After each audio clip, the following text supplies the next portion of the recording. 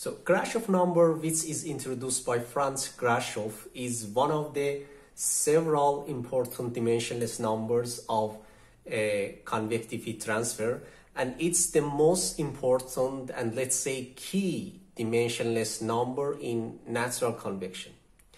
It actually plays a role very similar to the Reynolds number, but in natural convection, not in forced convection. I'll explain what it means physically here and what the application of Grashof number. The source of flow in free or natural convection is buoyancy forces. So in free convection, the ratio of buoyancy forces over viscous forces acting on the fluid layer is called Grashof number. So after non-dimensionalizing the Grashof equals to this equation, here the G is the gravitational acceleration in meter per square second. Let's say then beta is the coefficient of volume expansion in 1 per Kelvin.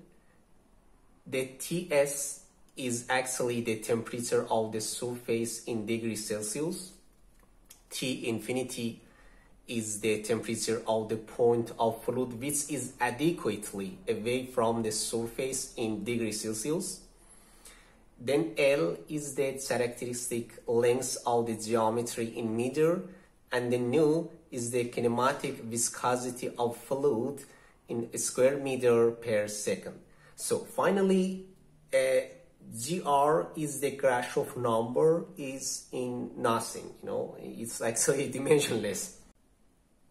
Okay, now this question arises so what is the role of Grashof number in convective heat transfer? There is kind of analogy between Reynolds and Grashof. It means the role that is played by Reynolds number in forced convection played by Grashof number in a natural or free convection. So what is the role of Reynolds number in forced convection? Reynolds is a dimensionless number which characterizes the sort of flow, whether it's like a laminar or turbulent flow in forced convection. Now, I think the role of Grashof number is clear, right? And therefore, Grashof is a dimensionless number which characterizes the sort of flow, whether it's laminar or turbulent, but in natural convection. Maybe here a question arises, so why the Reynolds number cannot specify the regime of the flow in natural convection? The answer is, the source of flow in natural convection is buoyancy forces, while the Reynolds number, works with inertial forces. Reynolds number works with inertial forces and not with buoyancy forces.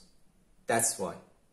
So what is the application of Grashof number in our calculations?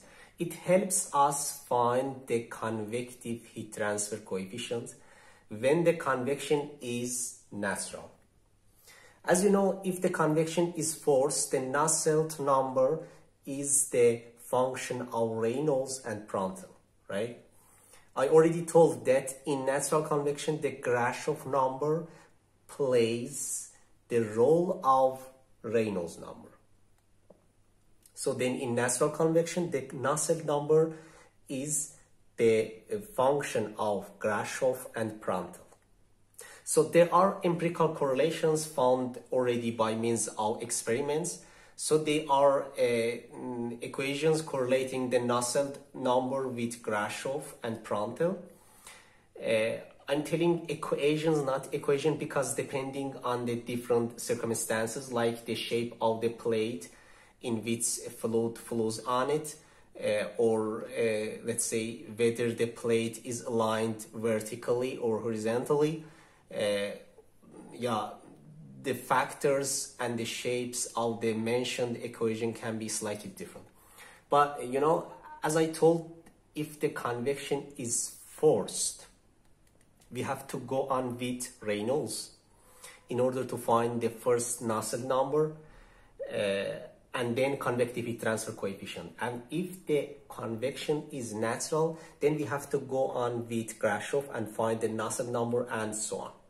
But you know, the pure forced convection or pure natural convection is almost impossible in reality, you know. It means in the case of convection, both forced and natural exist. However, you can neglect, for example, the natural one if the forced one is very larger, right? And vice versa. There is a criteria, however, to compare them.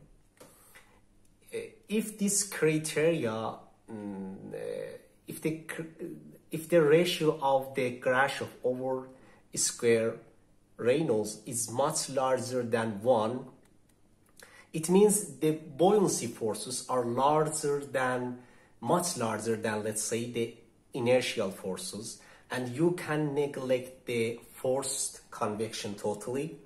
And Nusselt is a function of Grashof and Prantdl.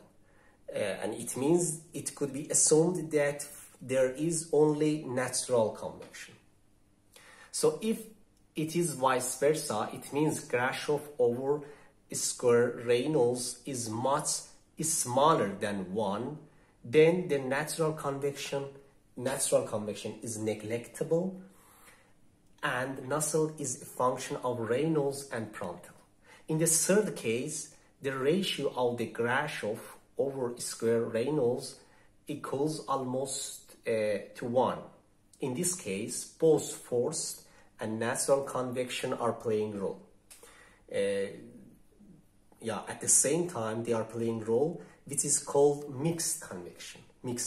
So in this case, the Nusselt is the function of Reynolds, Grashof, and Prantdl. Thanks for your watching. Please subscribe for more mechanical lectures.